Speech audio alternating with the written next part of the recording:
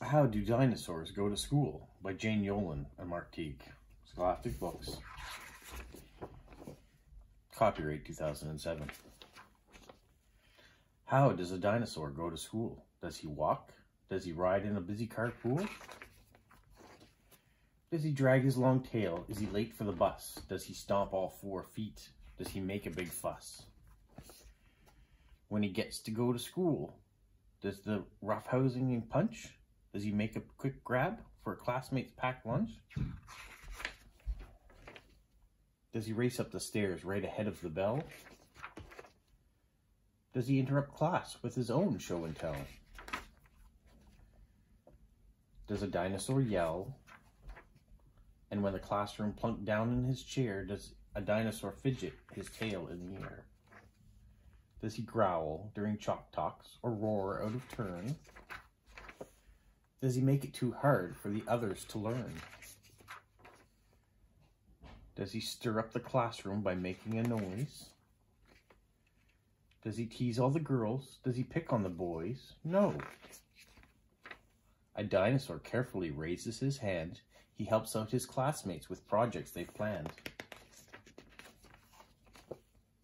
At recess he plays with a number of friends, and he growls at the bullies till bullying ends. He tidies his desk, then he leaps out the door. Good work, little dinosaur. How Do Dinosaurs Go to School by Jane Yolen and Mark Teague. Saturday Night at the Dinosaur Stomp by Diggory Shields, illustrated by Scott Nash. Published by Candlewick Press, copyright 1997. Word went out across the prehistoric slime. Hey dinosaurs, it's rock and roll time. Slick back your scales and get ready to romp on Saturday night at the Dinosaur Stomp. By the lava beds and the tar pit shores, on the mountaintops and the rainforest floors, dinosaurs scrubbed their necks and nails, they brushed their teeth and curled their tails. Then ready, set, go, they trampled and tromped, making dinosaur tracks for the Dinosaur Stomp. Plesiosaurus paddled up with a splash. A pterodactyl family flew on for the bash. Protoceratops brought along her eggs. Diplodocus plodded on big fat legs. A batch of bouncing babies followed Mama Myosaur. The last time she counted, she had 24. The old ones gathered in a gossiping bunch, sitting and sipping sweet swamp water punch. Dinosaurs giggled and shuffled and stared, ready to party, but little bit scared. Then iguanodons shouted, 1, 2, 3, started up the band by waving a tree. Brachiosaurus and Ultrasaurus sang doobop a loobop in a chorus. Ankylosaurus drummed out on his hard-shelled back, boom-a-wacka, whack, whack, whack.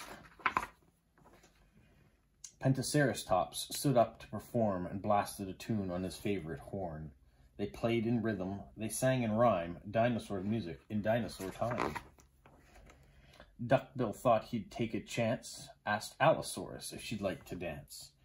Trachea winked in a Stegosaurus she liked. They danced together, spike to spike.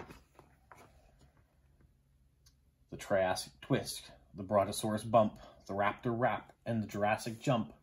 Tyrannosaurus Rex led a conga line. Carnosaurus capered close behind. They rocked and rolled, they twirled and tromped. There never was a party like the Dinosaur Stomp.